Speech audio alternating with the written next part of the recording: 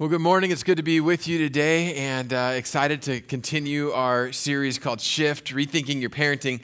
I wonder how many of you have ever encountered an out-of-control kid in the grocery store? You ever kind of experienced that? How many of you have ever had an out-of-control kid in the grocery store, right? Yeah, we've all been there. That's even worse. You know, you're in the checkout line, kid sees a bag of Sour Patch Kids right there, and they want it now, and they are not going to give up until they let you fully know that they want that candy right now. And the scream fest commences, and everything the parent tries to do, the first attempts to kind of quietly calm and distract them just seems to not work at all. And all of the best parenting strategies go out the window in that moment, right? It's like desperation parenting sets in. You know what desperation parenting is, right? We've all been there if you're a parent. It's that moment where you just go, I don't care. I'm going to do whatever. Everything I said I hold about parenting is gone. I'm going to just make sure this gets solved right now. Before we become parents, we think we're experts in parenting, right? We think that we know everything about that. We read some books, a few blog posts, and we think we're going to have it all under control. We're telling our young married friends who don't have kids yet either, we're like, we will be utilizing a high love and high authority combination of a parenting style, so our child will understand completely that they are fully secure and loved, and yet they'll know the boundaries that are around them. You know, you're saying things like this, and then the kid gets here, and you go, oh, I know nothing. I know absolutely nothing. And those moments in the grocery store are like that. The strategies just go away. They're just gone. You go, I don't know how to control the situation, because in that moment we start to feel like we have lost control.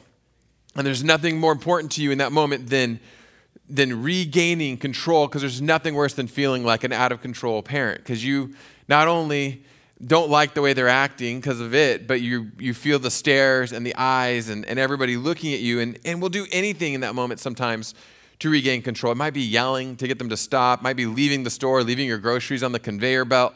It might be just giving in and just buying the stinking candy. My mom told me a story just yesterday. We do a weekly Zoom call, my brother and I and our families and my mom, and started this last March, and we keep doing it. And my mom was telling me about a time my senior year of high school, and I'd forgotten this, but I do remember it now. She said we were somewhere across town, we were driving home, and I said, Mom, can we stop somewhere and get something to drink? And she's like, no, I'm really tired. And, Mom, can we stop somewhere and get something to drink? No, I'm really tired. I kept asking. And finally she goes, okay, fine. So she pulls into like a Carl's Jr. or something, orders the drink. We're in that spot in the drive-thru between the ordering board and where they actually give you the food. And she said, I told her, I knew if I asked you enough times, you would finally do it. To which she then pulled up to the window and said, I'm sorry, we need to cancel that order, and drove on out of there. But that's right. You can applaud my mom. She's probably watching online. And we've all been there, though, where it's just like, just give in. I just don't even want to deal with this anymore. I just want this situation done. Anyone here ever identify with those feelings? Like you just want things back in control? Yeah, I see lots of hands. It's hard. Parenting can quickly become about controlling behavior. We want to get the bad behavior to stop or the good behavior to begin. And that's not all bad. If you were with us last week, we talked about protecting and moving to preparing, and all protection is not bad, just like controlling behavior is not bad. But when it becomes our sole focus in parenting, it's not the best thing. Maybe it's your kid's room is just a mess. It's so messy that you're grabbing some COVID-19 PPE and putting it on before you go in the room to even tackle what's going on there. But you just want it clean, so you start making deals to fix the immediate behavior instead of really thinking maybe about what's long term. Your toddler throws a tantrum, and rather than taking time to figure out what consequences might be best or how to handle the situation with kind of a long-range view, you just give them the toy they want until they'll stop annoying you and they'll leave you alone. Your teenager makes a disrespectful comment to you in front of your friends. I know that's never happened to any parents of teenagers, but rather than dealing in a mature manner with them, you zing them back with a comment of your own so they'll stop and you won't lose face in front of your friends. You know, parenting comes at us so fast that sometimes it feels like we're just doing our best to avoid those major losses of control and any major train wrecks. We're disciplining on the fly sometimes instead of having a long-term goal of where we really want them to go. And it's one of those things, discipline, that can be tough to figure out. Am I overdoing it? Am I not doing enough? Is it actually getting through? What am I actually accomplishing with this? So today, the shift we're going to look at is this: rethinking controlling behavior versus building character. Now, if you weren't with us last week, or you're just kind of jumping into this first one, whether you're maybe watching it online right now or maybe later down the road, I gave a disclaimer last week, and I'll give it again. You don't get to check out of this series just because you're not in the active parenting seat. Whether you haven't had kids yet, you've already had them, you never had them and never want them, whatever you are in that, you don't get to check out of this series, because you may discover some things still that you can maybe pass on about parenting to somebody who is in that seat. Or, even bigger than that, you're going to discover some things each week that are going to apply right to you, that you can go, okay, I need to do something with this. Just like last week, as we talked about putting on the armor of God and preparing for the battle, there's as much to take away for ourselves as there is to our kids. So you're going to walk away with something, I think, today that you can apply to your life no matter where you're at. Because discipline, the idea of it even, is tough. It's tough to do as a parent, but it's also tough to realize that we, as Christians, experience God's discipline sometimes. As a child of God, do you realize that the Bible talks about discipline quite a bit, both in the parenting realm and in how we experience God's discipline? So today, we're going to look at Hebrews chapter 12, at a passage that deals with God's discipline of us. And I want us to look at that and explore it for ourselves, but also pull out some things for how it really does impact how we discipline our kids. There's some principles in here that are going to kind of go into that realm as well. So before we look into Hebrews 12, I hope you'll turn there in your Bible or open to that in a Bible app. We're going to pray and ask God just to speak to us this morning. Father God, I thank you for every person who's here, every person who's watching online or who's watching in the courtyard or the family room. Lord, I pray that you would, Lord, just speak to us today from your word. Help us to know you more. Help us to engage with your word in a fresh way. And Lord, I pray that you would help us to know how we can parent better, but also how we can experience your discipline better. So Father, we give you this time and ask this in Jesus' name. Amen. Now, this is in Hebrews 12. We don't know who the author of Hebrews was. The early church, many claimed it was Paul, but we don't know that for sure. And it contains many references to Old Testament scriptures and possibly written to believers from a Jewish background. So we're going to jump right into Hebrews 12, where he's talking about the issue of God disciplining Christians. And here's the first point that I want us to get today, is that loving parents discipline their kids. Loving parents discipline their kids. Look with me in Hebrews 12, starting in verse 5, it says this: "And you have forgotten the exhortation that addresses you as sons. My son, do not take the Lord's discipline lightly or lose heart when you are reproved by him. For the Lord disciplines the one he loves and punishes every son he receives. Endure suffering as discipline. God is dealing with you as sons. For what son is there that a father does not discipline?" When difficulties enter our lives, it's really easy to just kind of cry out, but why? Why is this happening, God? Why me? Why now? Why not them? Why not my neighbor? They're kind of jerks. Why not them? Why is this happening to me? And those why questions, those start early, right? I know, the toddler life of why questions, back when you have a 3-year-old asking why, it's like, Daddy, why are you picking up your keys? Well, I need them to start the car. Well, why you have to go in the car?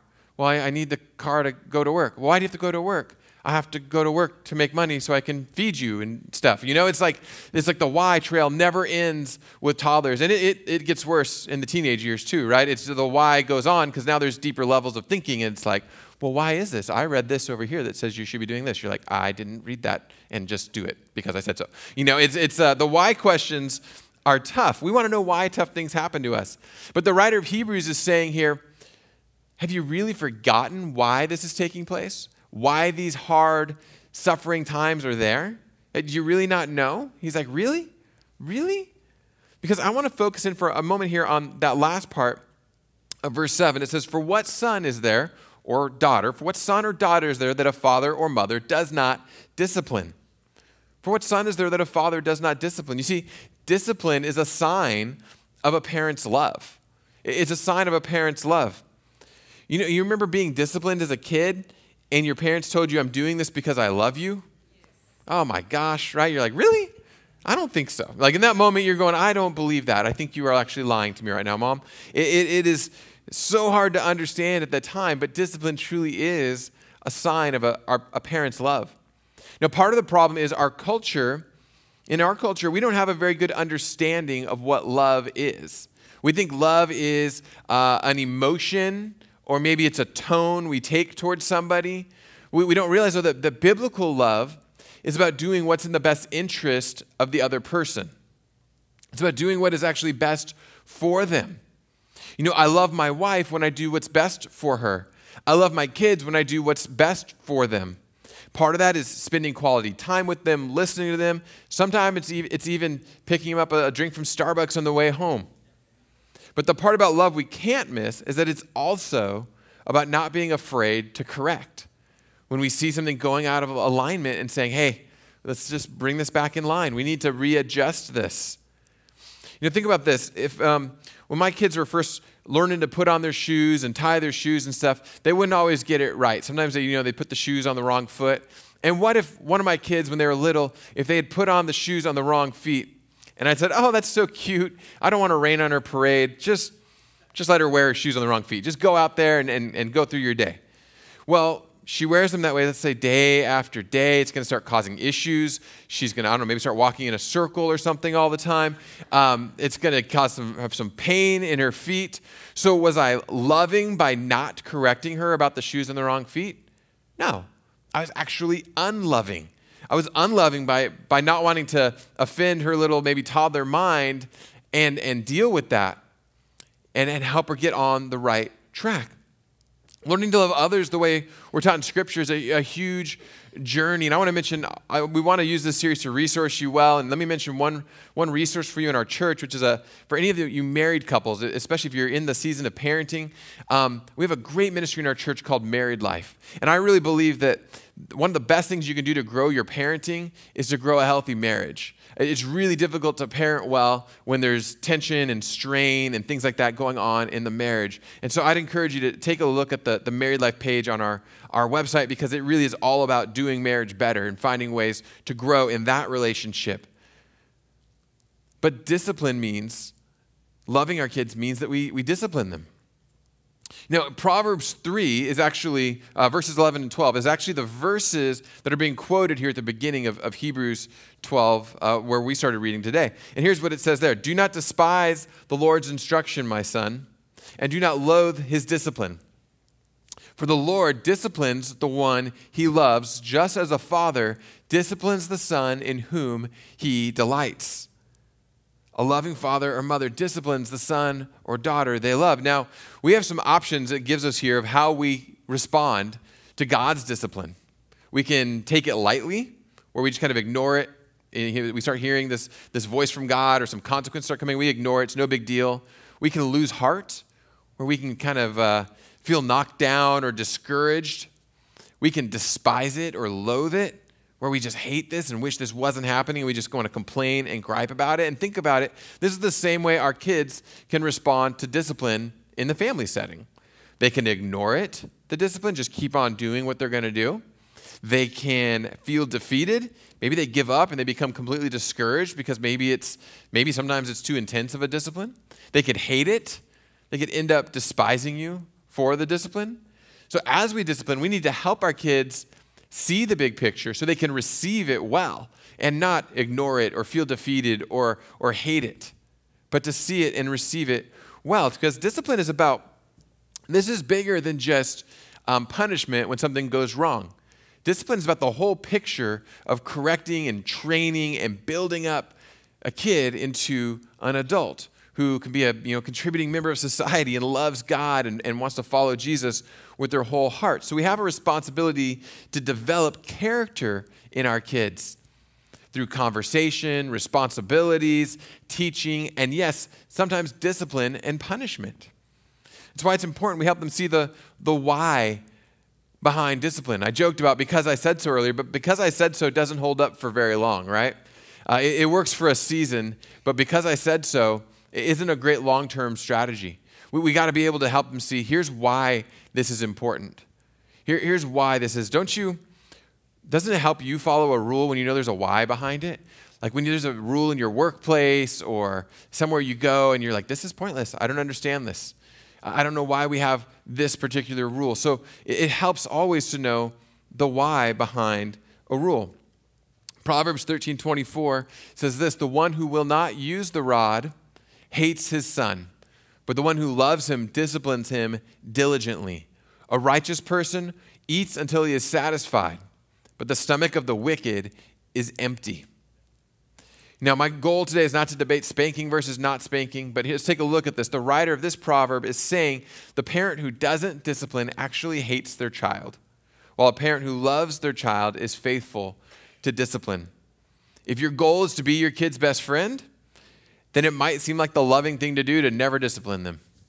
But if your goal is to build up their character for the long run, then your best move is to wisely and consistently provide discipline. You know, loving parents discipline their kids, but discipline it's a mark of true sonship. It's one of the ways you know, like they belong to you. This is how we know God is dealing with you as sons. Our passage helps us see why God's discipline matters, giving us this picture of how we ought to discipline with our kids. Why does God discipline us? Because we're his children. Why do we discipline our kids? Because they're our children. It's not my job to discipline my neighbor's kids. One of my neighbors is sitting in this service today, lives right across the street from me. It's not my job to discipline his kids. It's my job to discipline my kids. Sometimes my kids will say something like, well, so-and-so's parents let them do blank, whatever it is. Watch this movie, have this app, go, rob liquor stores, whatever it is. Maybe not that. We cut off that friendship. But so-and-so's parents let me do this. And while I'll tell them, I'm not in charge of them. That's great that they let them do that. That's wonderful. There's some things that we probably don't let you do or let you do that they don't let their kid do. Like, I'm not in charge of their kids. I'm in charge of my kids. I'm not in charge of anybody else's kids. And so we're disciplined by God because we're his children. And discipline happens best in the context of relationship. And when we're in relationship with God, we can receive his discipline. A father who doesn't discipline his son is not fulfilling his role as a father. A daughter who doesn't receive discipline is missing out on the full picture of her role as a daughter. When discipline is given and received in the context of relationship, it can fulfill its purpose and it can truly help us grow. So if you love your kids, you discipline them. So here's a question for those of you who are actively parenting, or maybe you have some sort of parenting role with your grandkids or something like that. Are you loving your kids by disciplining them? Or are you letting them run wild because somehow you think that's the loving thing to do? Are you disciplining them? That's the second thing I want us to look at today, and that is that our loving Father disciplines us. So loving parents discipline their kids, but our loving Father disciplines us. Our passage goes on in verse 8 through 10. It says, but if you are without discipline, which all receive, then you are illegitimate children and not sons. Furthermore, we had human fathers discipline us, and we respected them. Shouldn't we submit even more to the Father of spirits and live? For they disciplined us for a short time based on what seemed good to them, but he does it for our benefit so that we can share his holiness. Think about this. Loving parents discipline their kids. Your loving Father disciplines you as his child. Some of you may need to fully grasp the concept that God is a loving Father. That may be hard for some. Maybe your father was absent or wasn't loving at all. Maybe it was the opposite, in fact. And so grasping that God is a loving Father is a difficult thing sometimes for some of you to grasp. And some of us, maybe you need to recognize that God's love and his discipline work together, that one does not negate the other one. So some of you, every time something falls apart in your life, you think to yourself, well, obviously God doesn't love me because he let this happen. He must not. Or some of you may even think, God doesn't love me since he made this happen. And you blame him for the difficulties in your life and see it as a sign that you're not loved by him. It's important to realize you are deeply loved by God. But that does not mean that everything in your life will be perfect and there won't be any challenges. If you've walked with Jesus for more than a year or two, you know it will not be perfect and there will be challenges.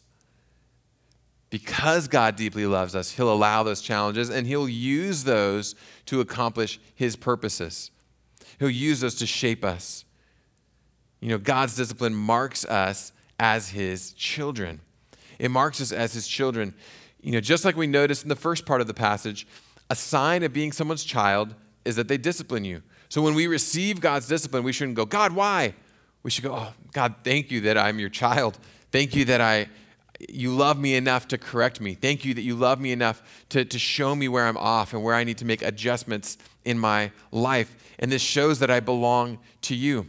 It's much worse to never be disciplined by God, it tells us here. To not be one of his children. Illegitimate, as it said in the passage. To just be playing the church game, but not actually be experiencing his transforming work in our lives. Just quick show of hands. Have any of you here ever struggled with sin? Anyone? Yeah, and those of you who didn't raise your hand, you're struggling with lying currently. So we can talk about that after the service. We'll just meet outside the lobby.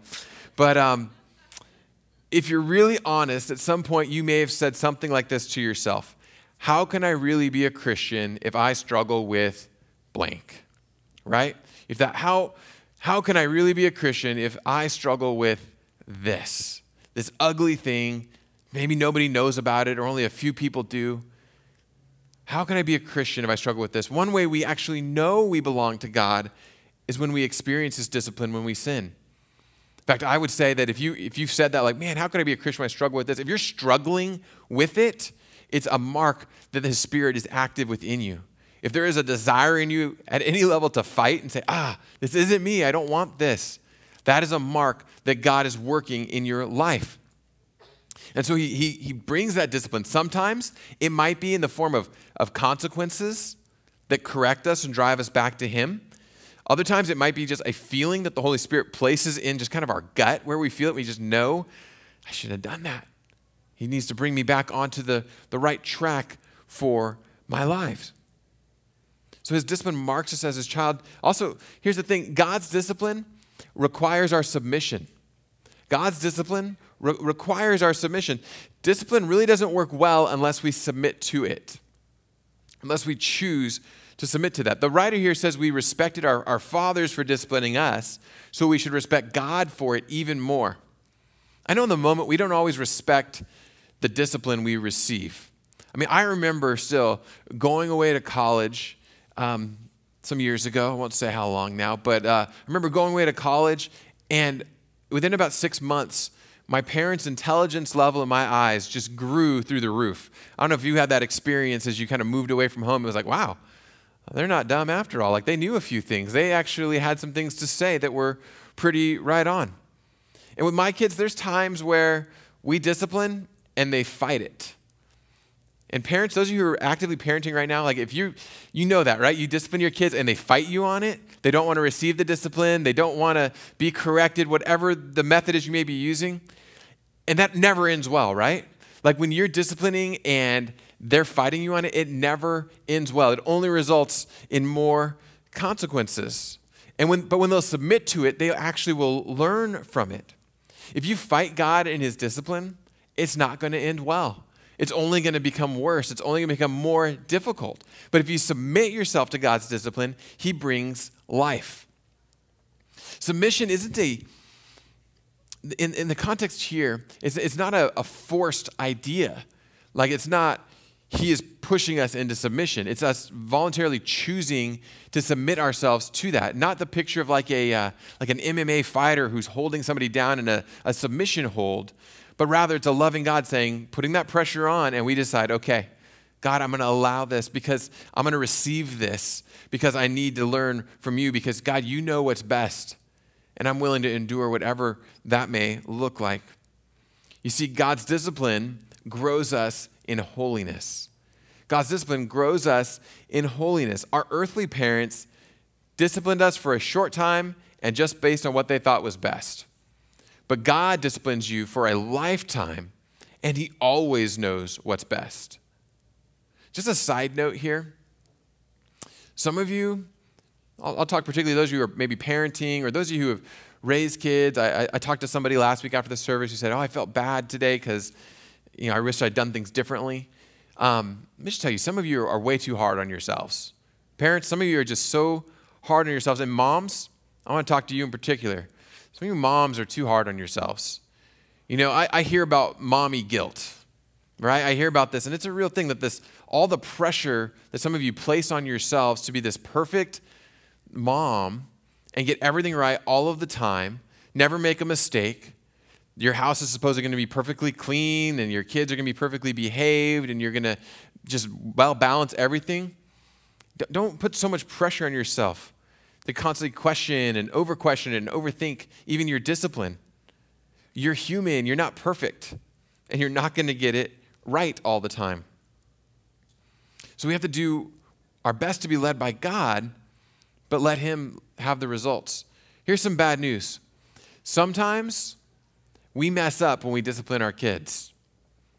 We discipline briefly, with limited knowledge, and sometimes bad motives. That's just a reality. But the good news is that God knows what he's doing.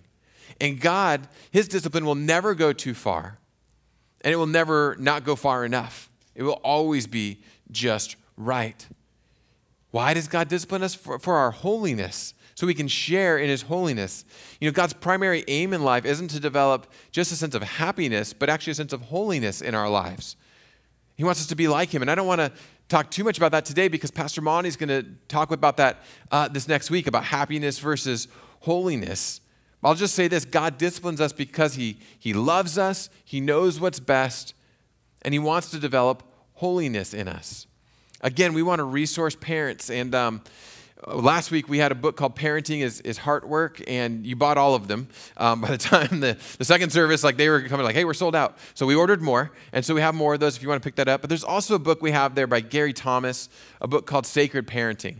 And this book has the idea of what if parenting wasn't just about what you're doing for your kids and in your kids, but what if parenting was actually the process God uses to develop holiness in you? What if parenting is a process God uses to make you look more like Jesus? So we've got that available today over at Mag Central as well for you to take a look at. But here's a question. Are you submitting yourself to the process of God's discipline that he uses in your life? Doesn't always mean there's some big sin issue lurking around the corner, but God may be using pain to shape and mold your character. So loving parents discipline their kids. Our loving Father disciplines us. There's a third thing here, is that discipline is short-term pain for long-term growth. Short-term pain for long-term growth. Verse 11 of Hebrews 12 says, no discipline seems enjoyable at the time, but painful. Later on, however, it yields the peaceful fruit of righteousness to those who have been trained by it. This is the main thing I want us to get today. That the point of discipline isn't what's happening right now, but what is God doing through it in the future? What is he working towards? We endure God's discipline for the short term so we can grow in the long term. We discipline our kids for the short term so they can build character in the long term. You see, discipline is painful in the moment. Discipline's painful in the moment. That is a reality. No matter if it's spanking or taking a phone away or sending them to their room, it's painful. I know for us as parents, sometimes we have to get creative in our discipline. We took away screen time from one of our kids. That's kind of our go-to in our house in 2021 is screen time. But she said, I don't care about screen time. We're like, okay, well, we're going to take this away. She's like, I don't care about that. You can't take anything away I don't care about. She goes, I don't care about anything except God. And we're like, all right, well, I can't take away God. What do I do with that, Sometimes we have to get creative in that discipline process. But it is painful. Whether it's something removed or a punishment that's given, we have to recognize that it's painful sometimes for them and for us. We have to recognize that we will sometimes experience the pain of God's discipline. It's incredibly difficult to see the benefits of discipline when you're in the middle of it. In the moment, my 13-year-old is never going to say, Dad took my phone away. I am so grateful that he is helping me develop greater self-control. I can really see how this is going to make me become a better adult, and this is just going to contribute. Man, what a great dad I have. I guarantee the conversation in the Lovato home never goes that way in the moment. It's not realized in the moment. It is painful there. But on the other side, down the road, we see what God does. You know, I try to run 3 days a week, and I'll be honest, I never get up wanting to go for a run. I wake up and I will try and figure out anything else I can do. If it's a little hot, I'm like, I'll run in the house. And then I've got this stinking heart rate monitor on my wrist, and I look at it and I'm like, well, that's not in my zone. I need to get in. That wasn't good. Plus, I was watching my Today Show as I cruised by over and over again. So I don't ever want to go for a run. I don't. The first little bit hurts. I feel stiff. I'm in my 40s now. My knee will start to hurt a little bit as I get out there. And I don't ever want to do it. But I do. I get up. I put the shoes on, I get dressed, and I choose that temporary difficulty because I've got a bigger end game in mind. I choose that this is going to hurt a little bit, but in the end, it's going to be worth it. I'm training myself for something else. That's true about our Christian maturity too. It's not always exciting and fun to get up and read your Bible. It's not. Sometimes you would rather do anything else. Some of you didn't want to come to church today. You don't have to raise your hands here, but I know some of you didn't. But you chose to. You went, you know what? I'm tired. I'd rather sleep in. I'd rather do something else. But I'm going to go. I'm going to be with God's people. I'm going to hear his word. And you know you'll be better for it because you did. Maturity is choosing the pain for the moment because you know something better is coming. You know that there's something better down the road. You see, discipline is worth it in the long run. Discipline is worth it in the long run. The second part of verse 11 really gives us this. Why do we endure the discipline we receive from God? Because it's worth it. Why do we discipline our kids, even though it might make them mad for a moment? They might not like us very much. They might say mean things to us. Because it's worth it. It's worth it because of what we will develop. It tells us that in the second part of verse 11 there about this peaceful fruit of righteousness that is developed in us through discipline. You know, I've got a lemon tree in my backyard that we've had there for a couple years and started to produce finally decently. And then my dad came over, and my dad, they live up in Ventura County, and they've got kind of a big property, and he's got, I don't know, a couple dozen fruit trees and grows all sorts of stuff. So my dad gets in my backyard and starts going, this is a sucker right here. This is actually draining the life out of your tree. You need to get this off of there. And this, and this one too, this one, that, yep. He's telling me all these things that I just all looked kind of the same to me. I didn't realize that there were some things that needed to be cut off the tree. And God's discipline is like that. It's pruning off the things in our lives which are draining us from being all that he desires us to be. And we might think, hey, I liked that. Or, hey, that doesn't actually seem that bad. Why does that need to be cut off? And God, though, is saying, I see the bigger picture, and I'm taking that off and pruning off the pieces that need to go. So when we're disciplining our kids, we got to realize, is my focus temporary or long-term? If I focus only on the temporary, it's not going to last. Here's what I mean. Am I disciplining because it's just something that annoys me? Or am I disciplining because it's something that needs to be actually addressed? Am I disciplining because we're in public and it makes me look bad in front of other people? Or am I disciplining for short-term fixes to a long-term problem that maybe needs to be addressed differently? You know, there are very few things of value in this life that won't cost you something. Very few things. We want things to come so easy in life, but life does not work that way. We want to find a quick fix for everything. We want to become a better parent, but we want it to just happen.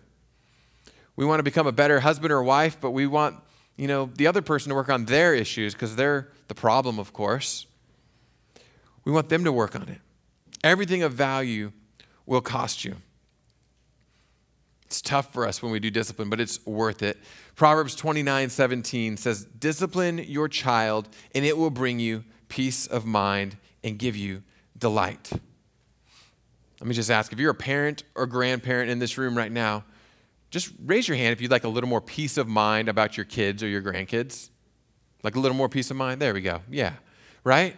We would all like just a little more peace of mind and to delight And so we've got to take this long view of discipline so that we can see the character built that we want to see. But what about you? When it comes to God's discipline in your life, have you had a short-term view of it? Just going, why? Why now? Why me? Or the long-term view saying, okay, God, I don't understand all of it, but you're doing something here that's going to be worth it in the end. I'm going to submit to this. I'm going to invest the energy in this. And maybe with your kids, those of you who are actively parenting, maybe you've held back on disciplining the way you should because you've been too interested in being their friend. You might need to step up and look at some different approaches. Maybe you've over-disciplined because you've been more concerned about how you look immediately in the situation. And maybe you need to step back and reevaluate. Maybe, for all of us, maybe you've resented God for the discipline he's brought into your life. And maybe you need to simply surrender and submit to the hard things he uses in your life. Here's today's next step is this. Choose a long-term view of discipline in your life and your kid's life. Choose a long-term view. Look out there down the road because nothing great happens without discipline. We can't build great lives without discipline, great families. We can't build a great church without discipline. Sometimes it stings, sometimes it hurts. But imagine what God can do with us if we will yield ourselves to his discipline. Would you stand with me as we pray? Father God, I thank you, Lord, for this time, for this space, Lord. I pray, Lord, that we would